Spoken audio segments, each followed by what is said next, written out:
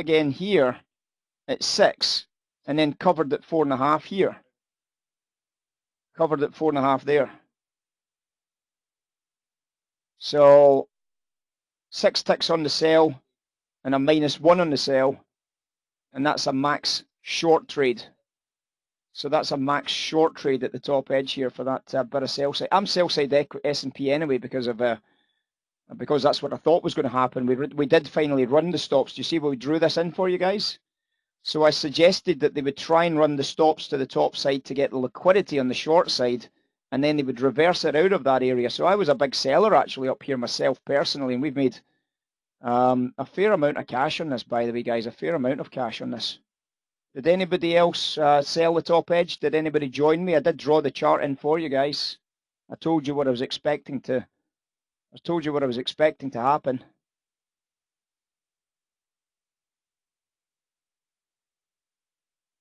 Looked a bit funny at the time, but no, I'm quite happy with the outcomes, guys. Quite happy.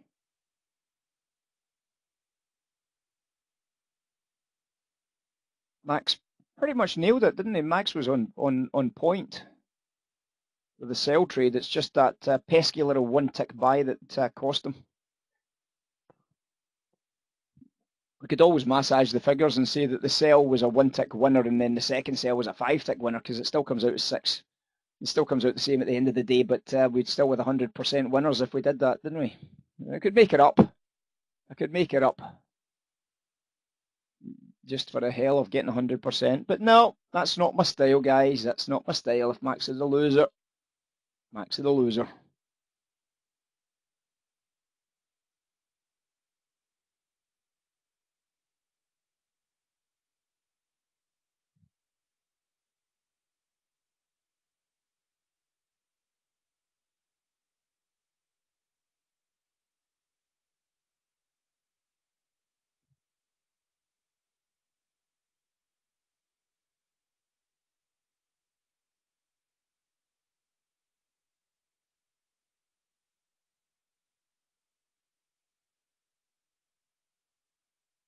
The good news is that the liquidity has picked back up again, guys. So that the panic drop in liquidity really was just the 3 o'clock news.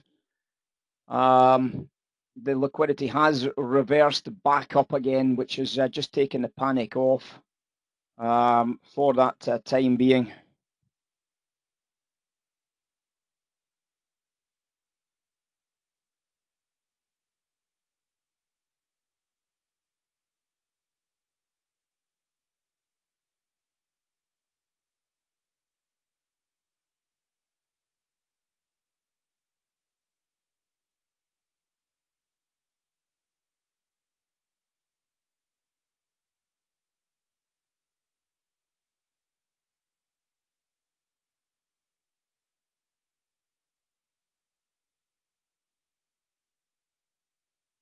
Okay, I'm feeling a little bit more confident about bottom edges again, guys. So the way the algorithms are behaving, my next read is that the market will squeeze south to pick up buyers, and the algorithms are now looking for those buyers at the bottom edge. So that's what I'm going to be looking for.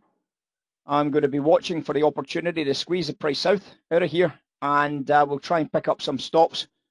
And I'll be happy to now take part in that buy side bottom edge here if we get the opportunity. Short side for me, top edge was at 6s. We got down to a low price of 96s for 10 ticks. But I'm now expecting the market to be bullish. The way that the algorithms are behaving, I think there's a definite bullish feel. However, it can change, and we might end up selling some liquidity into the 10s, but we'll see what happens if we get there. I'll give you a shout if I see anything, guys. I'll give you a shout if I see that storyline evolving. Anybody like any of the bonds? We got a squeeze top edge. We've got a squeeze bottom edge. Did anybody like any of it? Anybody like any of it? Anybody got any of it?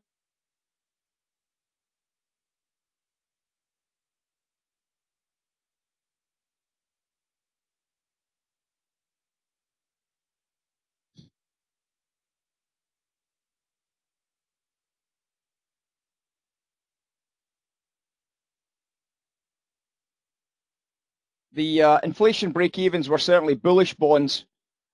That's for sure. Interestingly enough, with oil prices higher, you would have imagined that they might be a little bit more bearish bonds, but no, the inflation break-evens, according to their opening play this morning at the US Open, certainly suggested that there was a bullish element to bond trading, because the tips opened lower. Certainly the 5-year strip opened, certainly suggesting that there was a bullish slant to the tips, and certainly the 30-year not quite as bullish, but certainly bullish.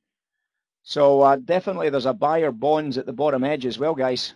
A buyer of bonds at the bottom edge. Now, in terms of Forex, you'd probably agree with that because there was a very strong Forex divergence. You might remember our conversation earlier about the Forex market being bullish. That's why we never sold the top edge at 0.4s.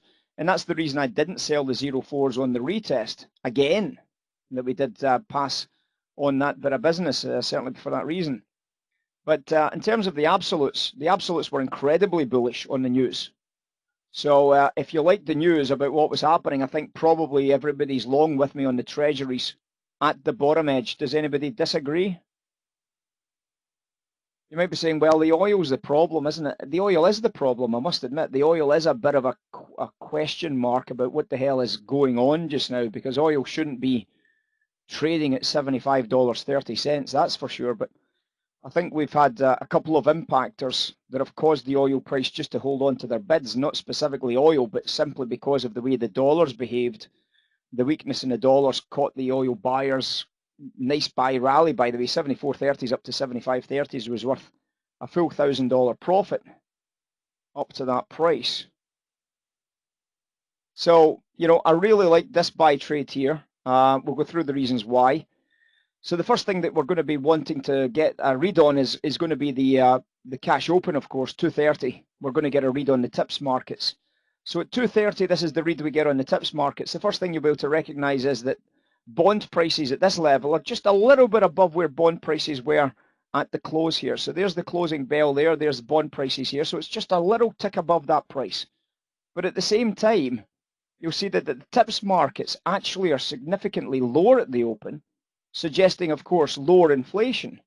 So obviously lower inflation for me in terms of a bond trade is buying bonds at lower prices, buying bonds at lower prices. So that's what we're going to be expecting to be able to do, right? So there's the buy trade. Secondly, if we look at the dollar, we can see that the dollar is very weak.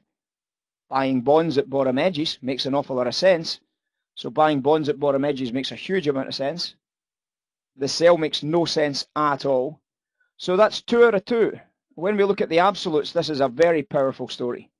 The absolutes are very, very, very strongly bullish. 3 out of 3 bonds, guys. 3 out of 3 bonds. So the S&P started to become bullish. 4 out of 4. Starting to become bullish bonds. It started to sell off the top edges, remember, in the cash open, and it was holding this balance here. So that's 4 out of 4. The only reason why the bond was looking a bit dubious as a buy was this oil price here. You know, that rally in oil prices obviously is probably the reason we got the low price on bonds. But if you've got any desire or any thoughts that oil prices are perhaps a little bit toppy up here, then of course you can discount the oil price from your calculations. So as far as I'm concerned, there's about 4 out of 4 good reasons to buy bottom edge without even looking at volume, without looking at order flow. There's 4 out of 4 good reasons to buy bottom edge bonds. And obviously buying the bottom edge bond into the 2021s, it's rallied back up to a 0.1 print. That's a good trade, by the way. That's a very good trade.